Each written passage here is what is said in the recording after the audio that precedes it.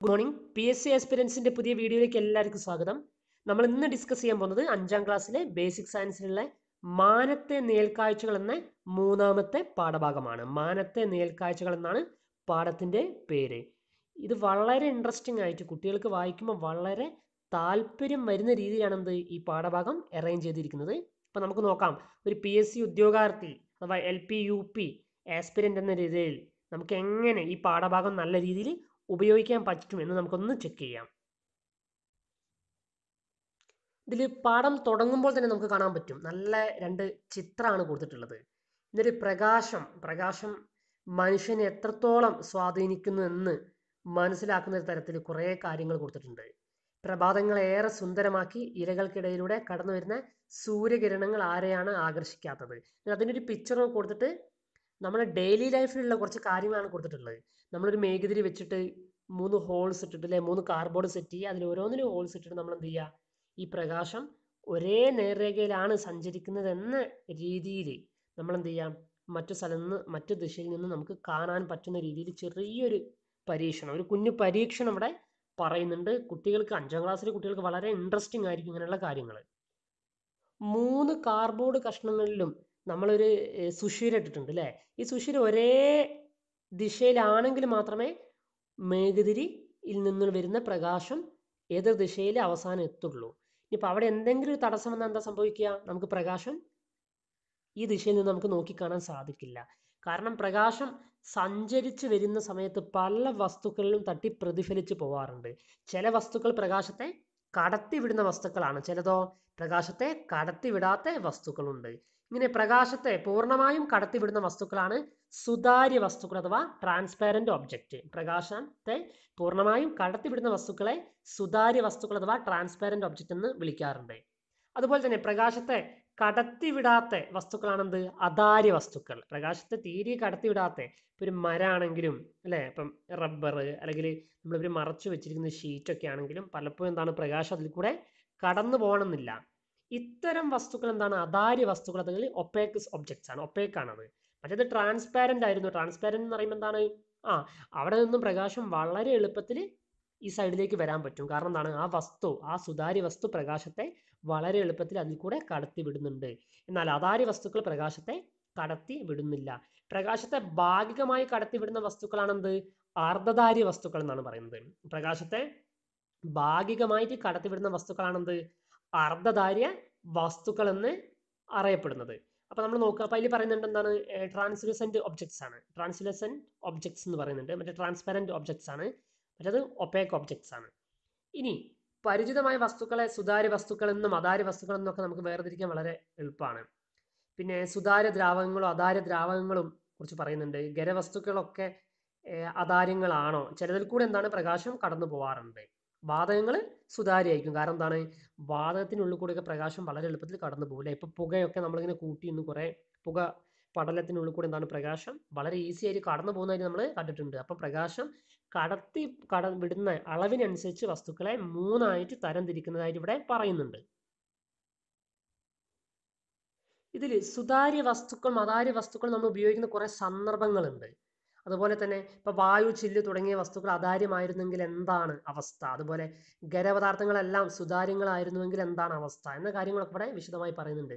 പിന്നെ നിഴലുകൾ ഉണ്ടാവുന്നത്, നിഴൽ ചിത്രങ്ങൾ ഉണ്ടാവുന്നത് എങ്ങനെയാണ്, നിഴൽ ചിത്രങ്ങൾ ഉണ്ടാക്കുക, നല്ല ഭംഗിയുള്ള നിഴൽ ചിത്രങ്ങൾ നമുക്ക് ചുമരിൽ പതിപ്പിക്കാൻ സാധിക്കും. അത് എങ്ങനെയാണ് എന്നൊക്കെ ഇവിടെ പറയുന്നുണ്ട്. ഇതൊക്കെ നമുക്ക് വളരെ പെട്ടെന്ന് വായിച്ചാൽ നമുക്ക് കൃത്യമായിട്ട് മനസ്സിലാക്കാൻ പറ്റും. സ്കൂളിലെ കുട്ടികൾക്കാണ് വളരെ ഇൻട്രസ്റ്റിംഗ് ആയിട്ട് അവർക്കിത് ചെയ്തു നോക്കാവുന്ന കാര്യങ്ങളാണെന്നാണ്. ഇവിടെ ഒരു കറുപ്പ് കളറും ഒരു വെള്ളയും കൊടുത്തിട്ടുണ്ട്. എന്താണ് ഈ ഒരു ബ്ലാക്കിനും വൈറ്റിനും തമ്മിലുള്ള വ്യത്യാസം എന്താണെന്ന് ശ്രദ്ധിക്കേണ്ട കാര്യം, ബ്ലാക്ക് എന്ന് പറയുമ്പോൾ എന്താണ്, എല്ലാ പ്രകാശത്തെയും എന്താണ് ആഗിരണം ചെയ്താൽ കാണുന്ന കളർ എന്താണ്, കറുപ്പാണ്. എല്ലാ പ്രകാശത്തെയും ഒരു വസ്തു ആഗിരണം ചെയ്താൽ അത് കറുപ്പായിട്ടാണ് കാണപ്പെടുന്നത്. ഇനി വെളുപ്പ് എന്താണ് സംഭവം, വെളുപ്പ് എന്ന് പറയുമ്പോൾ എന്താണ്, എല്ലാ പ്രകാശരശ്മികളെയും പ്രതിഫലിപ്പിക്കുകയാണെങ്കിൽ അത് വെള്ള നിറമായിട്ടും കാണപ്പെടും. അപ്പം എല്ലാ പ്രകാശത്തെയും ആഗിരണം ചെയ്യുന്ന, അല്ലെങ്കിൽ എല്ലാ വർണ്ണങ്ങളെയും ആഗിരണം ചെയ്യുന്നത് കറുപ്പായിട്ടും എല്ലാ പ്രകാശത്തെയും പ്രതിഫലിപ്പിക്കുന്നത് വെളുപ്പായിട്ടും വെള്ള നിറമായിട്ടുമാണ് കാണപ്പെടുക. നമ്മുടെ കൈ വിരലുകൾ പല രീതിയിൽ വെച്ചുകൊണ്ട് കുറേ നീൽ ചിത്രങ്ങൾ ഇവിടെ നമുക്ക് നിർമ്മിക്കാൻ പറ്റും. അത് ക്ലാസ്സിലൊക്കെ പ്രദർശിപ്പിക്കാൻ പറ്റും എന്നൊക്കെ ഇതിൽ പറയുന്നുണ്ട്. വളരെ എളുപ്പത്തിൽ നമുക്ക് ചെയ്യാൻ പറ്റുന്നതാണ്. പിന്നെ ആകാശഗോളങ്ങൾക്കും എന്തുണ്ട്, നീലുകൾ ഉണ്ടെന്നാണ് അല്ലേ. ഭൂമിയിൽ സൂര്യപ്രകാശം പതിക്കുന്നത് നമ്മൾ കണ്ടിട്ടുണ്ട്. പ്രകാശം പതിക്കുന്ന ഭാഗത്ത് പകലായിരിക്കും അല്ലേ.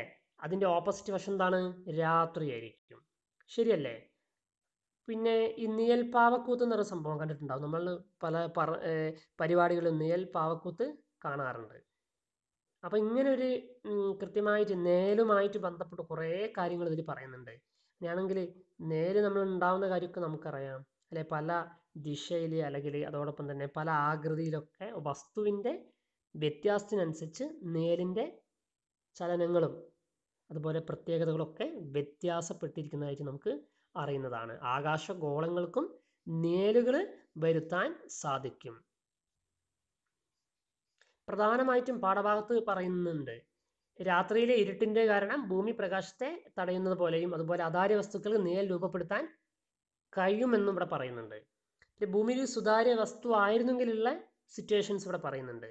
സൂര്യനെ വലം വെക്കുന്ന ചില ആകാശഗോളങ്ങളുടെ നേൽപ്പാതകൾ നമ്മൾ കണ്ടിട്ടുണ്ട്. ഈ നേൽപ്പാത എപ്പോഴും പ്രകാശ സ്രോതസ്സായ സൂര്യന് എതിർദിശയിലായിരിക്കും. കാരണം എന്താണ്, ഈ നേൽപ്പാത എന്ന് പറയുമ്പം സൂര്യപ്രകാശം അല്ലെങ്കിൽ പ്രകാശം വരുന്ന സ്രോതസ്സിന് എതിർദിശയിലായിരിക്കും പലപ്പോഴും നമ്മൾ കാണാറുള്ളത് എന്നാണ്. പിന്നെ ഇതിൽ കൊടുത്തിട്ടുണ്ട് കണ്ടില്ലേ, കുറേ ഗ്രഹങ്ങൾ കൊടുത്തിട്ടുണ്ട്. ഇത് ഗ്രഹങ്ങൾ കംപ്ലീറ്റ് അല്ല എങ്കിലും പിന്നെ നമ്മളെ ഉപഗ്രഹം കൊടുത്തു. നമ്മളെ ഉപഗ്രഹം ഏതാണ്, ചന്ദ്രനാണ് അല്ലേ. നമ്മുടെ പ്രകൃതിയിലുള്ള ഉപഗ്രഹമാണ് ചന്ദ്രൻ എന്ന് പറയുന്നത്. കുറച്ച് ഗ്രഹങ്ങൾ കൊടുത്തിട്ടുണ്ട്. എത്ര ഗ്രഹങ്ങളുണ്ട്, 8 ഗ്രഹങ്ങളാണ് ഉള്ളതെന്ന് ഓർത്ത് വെക്കുക. പിന്നെ സൂര്യഗ്രഹണം, എന്താണ് സൂര്യഗ്രഹണം എന്ന് പറയുന്നത്, എങ്ങനെയാണ് സൂര്യഗ്രഹണം സംഭവിക്കുന്നത്, എങ്ങനെയാണ്, ഏതിൻ്റെ ഇടയിൽ ഏത് വരുമ്പാണ് സൂര്യഗ്രഹണം സംഭവിക്കുന്നത്, എങ്ങനെയാണ് ഓർത്ത് വെക്കേണ്ടത്. സൂര്യഗ്രഹണം സംഭവിക്കണമെങ്കിൽ സൂര്യനും ഭൂമിക്കും ഇടയിൽ ആര് വരണം, ചന്ദ്രൻ വരണം. സൂര്യനും ഭൂമിക്കും ഇടയിൽ ചന്ദ്രൻ വരണം. അപ്പോൾ അത് ഓർക്കാൻ ഒരു എളുപ്പത്തിലൊരു കോഡുണ്ട്, ഞാൻ പറയാം.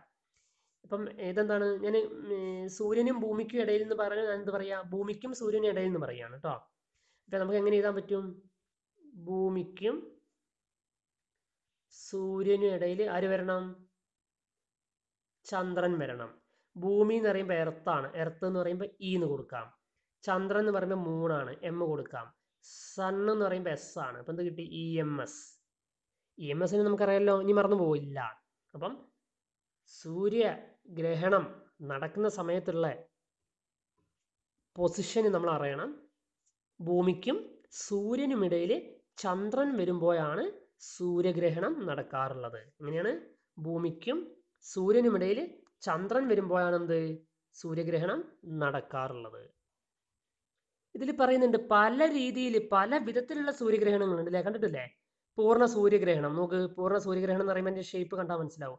വലയ സൂര്യഗ്രഹണം എന്ന് പറയുമ്പോൾ നമുക്ക് എന്തായിട്ട് ഇവിടെ തോന്നുള്ളൂ, അവിടെ വലയങ്ങളായിട്ട് അല്ലെങ്കിൽ ഒരു വലയം ഇങ്ങനെ നമുക്ക് കാണാൻ പറ്റും, റിങ് ഇവിടെ കാണുന്നുണ്ട്. ഭാഗിക സൂര്യഗ്രഹണം എന്ന് പറയുമ്പോൾ എന്താണ്, ഇങ്ങനെയാണ് വരുന്നത് അല്ലേ. കാരണം ഇത്ര ഈ ഒരു പോർഷൻ്റെ കുറിച്ചൊന്നും അറിയില്ല.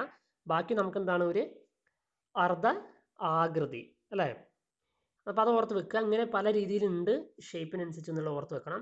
പിന്നെ ചന്ദ്രഗ്രഹണം, ചന്ദ്രഗ്രഹണം ആണെങ്കിൽ എങ്ങനെയായിരിക്കും അതിൻ്റെ പൊസിഷൻ, ചന്ദ്രഗ്രഹണം ആണെങ്കിൽ അതിൻ്റെ പൊസിഷൻ നമുക്ക് എങ്ങനെയാണ് പറയാൻ പറ്റുക, എങ്ങനെയാണ് പറയാൻ പറ്റുക. ഇവിടെ എങ്ങനെയാണ് കാണിച്ചിരിക്കുന്നത്, ചന്ദ്രഗ്രഹണത്തിൻ്റെ പൊസിഷൻ എങ്ങനെയാണ് കാണിച്ചിരിക്കുന്നത്, ഒന്ന് നോക്ക് എങ്ങനെയാണ് കാണിച്ചിരിക്കുന്നത്. പ്രധാനമായിട്ടും നമുക്കറിയാം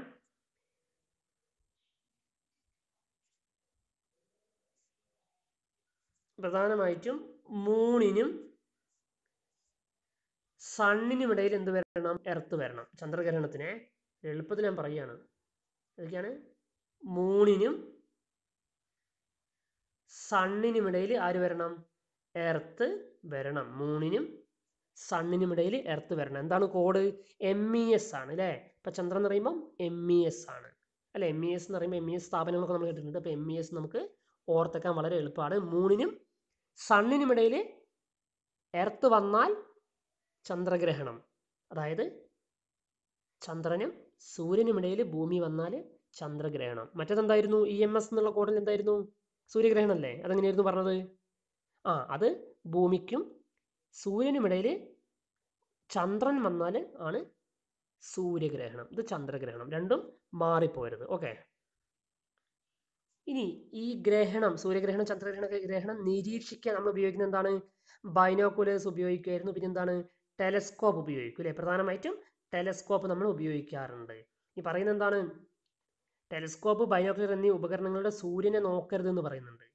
കാരണം സുരക്ഷിതമായ മാർഗങ്ങളില്ലാതെ സൂര്യഗ്രഹണം നിരീക്ഷിച്ചാൽ കണ്ണിന് ഗുരുതരമായ പ്രശ്നങ്ങൾ ഉണ്ടാവും അല്ലെ? കണ്ണിന് കാഴ്ചശക്തിയെ തന്നെ അത് ബാധിക്കുന്നതാണ് പറയുന്നത്. കാരണം സൂര്യഗ്രഹണ സമയത്ത് വരുന്ന അതിശക്തമായ കിരണങ്ങൾ കണ്ണിൽ പതിച്ചാൽ എന്താണത്? കാഴ്ചശക്തിയെ പോലും ബാധിക്കും. അപ്പം നമ്മൾ മുതിർന്നവരുടെ സഹായത്തോടു കൂടിയാണെങ്കിൽ പോലും നമ്മൾ ടെലസ്കോപ്പും ബൈനോക്കുലറും ഉപയോഗിക്കുമ്പോൾ നമ്മൾ വളരെയധികം ശ്രദ്ധിക്കണം എന്ന കാര്യം നിർബന്ധമായിട്ടും ഓർത്തു വെക്കണം. വളരെ ചെറിയൊരു പാഠഭാഗമാണ്, ഇതിൽ ഇത്ര മാത്രമേ പഠിക്കാനുള്ളൂ. പലപ്പോഴും എന്താണ് ഇതിൻ്റെ ഹയർ ആയുള്ള കാര്യങ്ങൾ, ഇതിലും കുറച്ചും കൂടി കൂടുതൽ കാര്യങ്ങൾ നമുക്ക് വരുന്ന 6, 7, 8 ക്ലാസ്സുകളിലൊക്കെ പഠിക്കാനുണ്ട്. 10ാം ക്ലാസ്സിൽ ഇതിൻ്റെ ഡീറ്റെയിൽ ആയുള്ള സ്റ്റഡി ഉണ്ട്.